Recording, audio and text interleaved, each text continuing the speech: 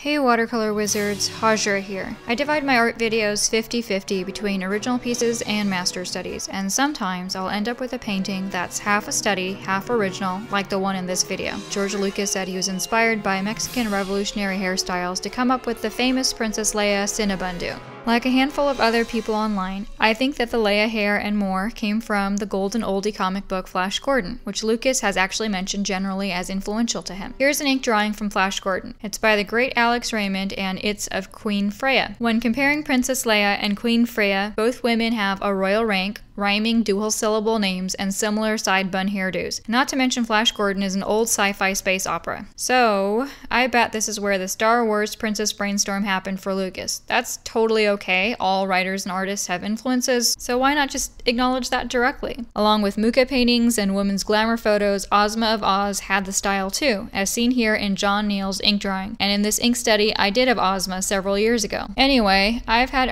Raymond on my list of art study video projects for a while, and I ended up doing a study of Freya with some original additions to turn her into Leia to emphasize how Lucas borrowed hair, personage, and backdrop from Flash Gordon. The Freya reference was a black and white drawing, so the other addition I made is color. As with any piece I do, I started with a freehand sketch, and if it's going to be inked in the end, it needs to be more detailed. Then I used a platinum colored Zig marker, which is a new color for me, for the first time to ink and erase the pencil. I did this in my 5x8 moleskin journal, as I tend to do studies and casual work in journals and save my Arches watercolor paper for originals. I mixed a grayish color with my three primary colors and used that for the background. I replaced the space cave background with a loose indication of a Star Wars spaceship interior and the door she's leaning on into a purple shadowed spaceship wall. I also made her face more like Carrie Fisher's, more determined, smarter, and serious looking, and made her hair into whirled buns rather than Freya's braided buns. The aqua brick pans I used didn't give the best results. It was when I started to paint her arm that I realized that the journal paper was too textured for smooth skin with watercolor crayons or aqua brick pans, because there's a grainy result that makes the skin look sort of dirty due to the wax or opaque content when it's used thin down here.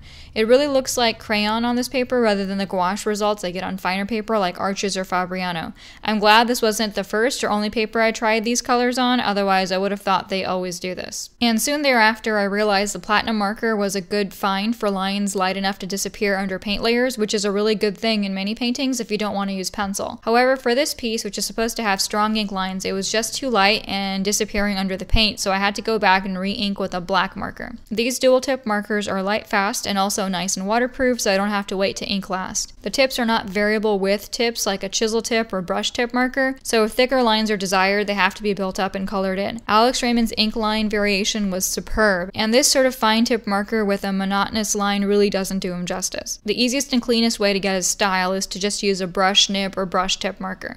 Raymond used live models for his pose references, and it shows in how realistic the whole gesture is here and how solid the splayed hand and pointed toe look. It really was a pleasure to redraw the Freya pose and use it for a Leia piece. This sort of paper doll technique, as I like to call it, is wonderful practice for studies and developing your drawing and painting skills and confidence. I used to do it all the time when I was a kid, and it's still a fun exercise to return to sometimes. The shading on her white clothes is blue, colder and cleaner than the purple for the ship shadows, and since there is no color reference, I do what I did when I colored my black and white study of Tenniel's White Rabbit, just use the ink lines as a guide for where the shadows should fall, and any place that's ambiguous, shade for a pleasing final balance of blue areas. You might notice I turned Freya's bare leg into a legging-clad one. Princess Leia wore white pants as part of the Hoth snowsuit and Endor jumpsuit costumes, and it felt more like her style. I maybe should have given her long sleeves for the same reason, but I liked how that scarf draped down and behind the figure, so I left her arms bare, as I figured if she covered up more, what would she need the wrap for? Also, there was a lot of white with purple or blue shadows in the piece, the spaceship, and the rest of her clothes, so the skin was actually a much needed pop of warm color. If this was just a black and white ink piece like the study reference, it wouldn't matter how we clothed her, but since there is color, we need to take advantage of the temperature and value contrast her skin and hair can provide. The face and hair I did with a minimal amount of fuss and retouching. Again, this paper does not appreciate too much lifting and adjusting. It did keep it looking more like simple old comic cell colors, so it worked out for this piece.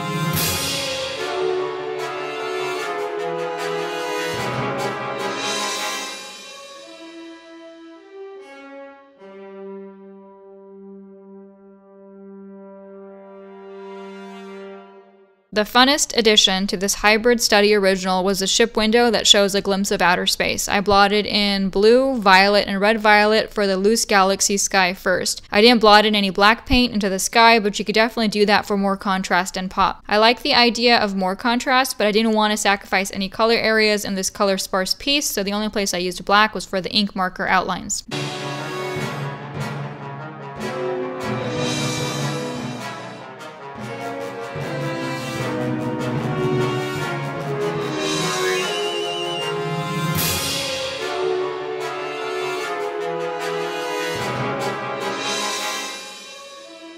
Then I splattered in some white gouache for stars. You can rub at some of them to fade and blur them and make them look more distant, and also wipe off any stray star spatters outside of the sky area with a damp brush or paper towel. Now all we have left are the moons or planets. I drew in 5 of them because it was an odd number, which is always more dynamic than an even number, and 3 seemed too few and 7 too many. I put down the sphere so they offset Leia's stance. She's sort of in an apostrophe shape on the right, and they're sort of in an apostrophe shape on the left. But they are all different sized circles for maximum interest, and 4 of them are on the warmer side because the little pops of warmth are a welcome reprieve from all that cool everywhere else, just like Leia's skin and hair. Made sure to imply some quick craters and such on those moons, and that wrapped up this quick piece, and I was able to post it for May the 4th Be With You Star Wars Day on Instagram. Yeah, it's silly, but if you love Star Wars, it's too much fun to resist. Thanks for parking your brushes here. Hope you enjoyed this original/study combo piece. Please comment, subscribe, and check out my website links below, and until next time,